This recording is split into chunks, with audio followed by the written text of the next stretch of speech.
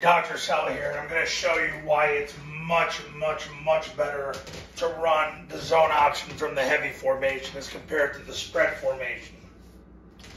So heavy is when you bring the tackle over, you put the receiver out wide, and you put the receiver as the backside tackle.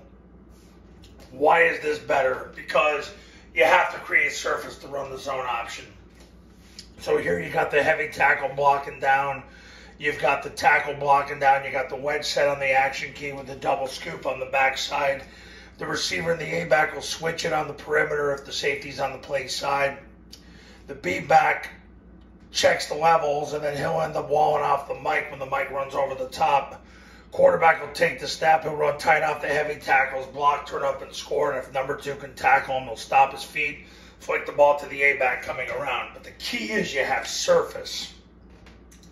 Now, when you run it on a spread, it's much harder to run because you don't have surface. So now there is no third guy in the surface. So you've got the receiver split out wide. You're under center because it's spread formation.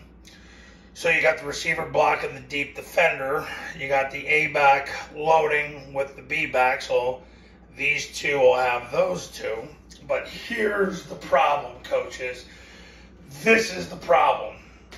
You have to cross block it. If you get a B-gap defender, a 2 technique, a 3 technique, you got to cross block it. Even with a 4-eye, tackle's going to block down. That part's not hard. This is the hard part. The guard now has to get around on number one.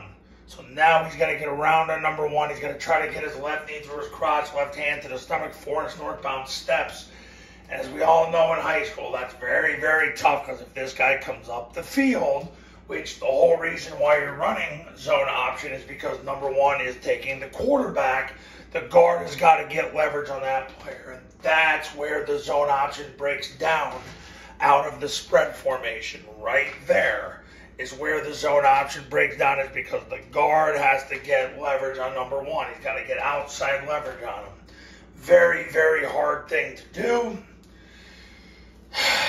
and thus that's the breakdown. Now the quarterback, He'll run tight off that block, and then he's got to go off that block and turn up and score.